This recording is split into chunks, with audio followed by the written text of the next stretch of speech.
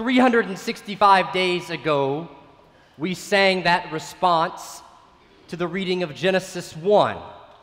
And today we complete our year of the Bible. Over this last year, we have walked through the entirety of Scripture.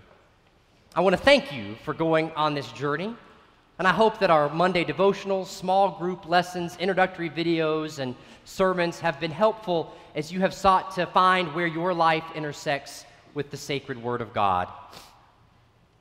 It may have left you confused and with more questions than answers. If so, that's a good thing. An easy, uncritical faith is dangerous. The complexity of Scripture is what keeps us engaging it as a living Word to shape our life in the present.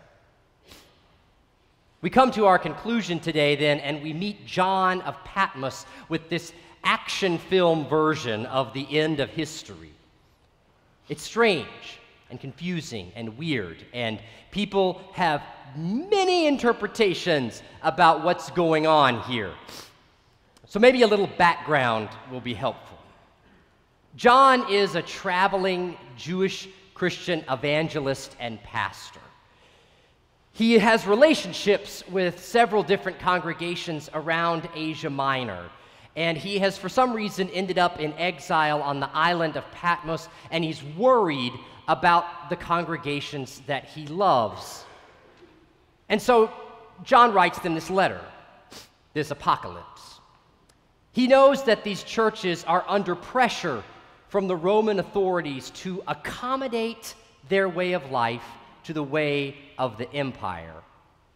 The pressure is to keep their faith private and not to let it affect their social or economic realities. You see, if you were a merchant in that time, it would have been expected that you would have gone with the other merchants to the Roman merchant god and made your sacrifices and offered your prayers. And so the merchant wants to be able to continue doing that even while worshiping Jesus Christ as Lord on the first day of the week. Because if he didn't go to the Roman merchant god, he might get kicked out of the guild. He might have to close his business. He might lose his livelihood. Others are worried that if they break down the classist social barriers that are maintained in Roman society between the wealthy and the peasants, that they will be ostracized from their sociable friends who they want a relationship with. So hang out with those other people at church, but don't dare be seen with them in the marketplace, or have those peasants over to your house, or be seen helping those folks. So the Christians in John's churches want to accommodate their lives to the ways of the empire, to be quiet Christians who live under the radar of their neighbors and the power structure of Rome. We read in Revelation 2 that there has also been some persecution of Christians that's flared up. It hasn't been systemic across the whole empire, but they've met some resistance. At least one person has been killed for his Christian faith, and so fear is also a motivator behind these Christians to sort of keep themselves under wraps and keep quiet. John's vision, then, places the ordinary days of these Christians within a grand cosmic story. John wants them to know you aren't just merchants and neighbors and citizens. You are witnesses to the lordship of Jesus Christ and to the Lamb. The very end of this cosmic story, then, is what we read today. It's a vision of a new heaven and a new earth descending on the old world. It's the new Jerusalem coming down out of heaven from God. That would be a powerful image if you were a Roman citizen. See, one of the nicknames for the city of Rome was the Eternal City. They engraved it on their coins. So every piece of money you had said the Eternal City. John is here describing a new Jerusalem descending on top of the Eternal City of Rome. So even though Rome looks invincible and powerful now, the end is coming from God. The new Jerusalem is where we're headed. Now, I have to interject at this point. This happens every time you talk about Revelation. It's particularly a challenge for engineers. okay? They have a hard time with mystery. They like things to be linear. So this is not literally a blueprint of a new city that's going to come from outer space down on top of Rome in Italy, okay? Dressed like a bride. I don't even know what that would look like. Is it a veil? Is it a train? A big white drape? I don't know. So this is John's attempt to use human language and image to point to a reality that is beyond what we can actually define and describe. Sort of like how your heart can be stirred by a beautiful symphony or by an incredible piece of art that speaks to truth that words themselves are inadequate to express. That's what's happening here with the New Jerusalem.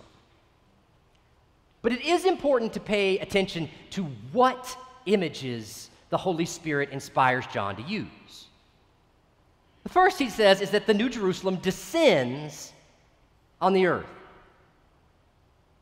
I don't know why we missed that in our popular theology, and especially in gospel hymns. I'll fly away and things like this.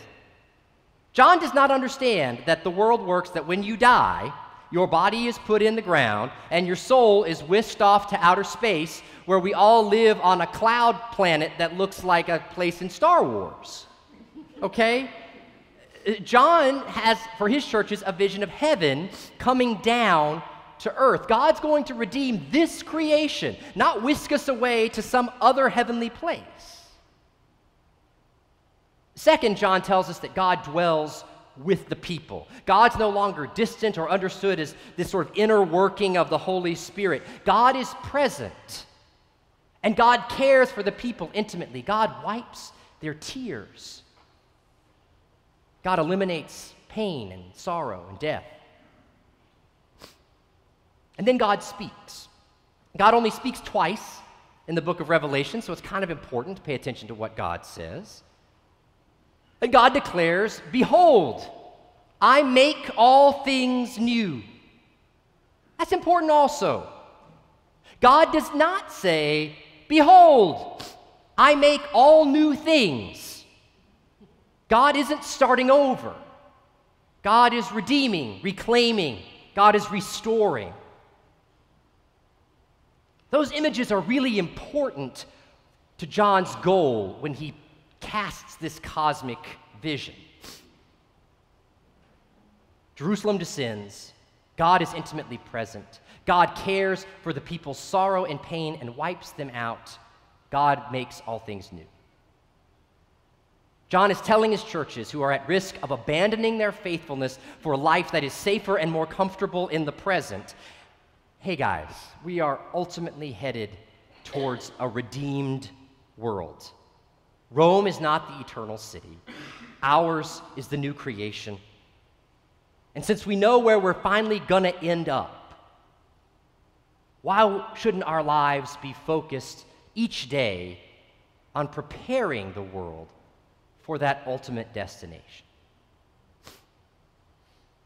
Dr. Brian Blunt, who's the president of Union Presbyterian Seminary in Richmond, puts it this way in his commentary on Revelation. John's vision redeems the earth as part of God's good creation and as the locus of God's grand recreation. A witness for God and the Lamb does not dream of escaping the world. A witness for God and the Lamb works with God to transform the world. The goal then is not to escape the present reality, but to be part of the scout team, the cavalry, the setup crew for God's consummation of all things. Our job as followers of Jesus is to spend each day in our city and in our communities rolling out the red carpet so that when the Lamb comes, there is a place where he knows he can go to sit on his throne. And we participate in that preparation when we love those that nobody else loves.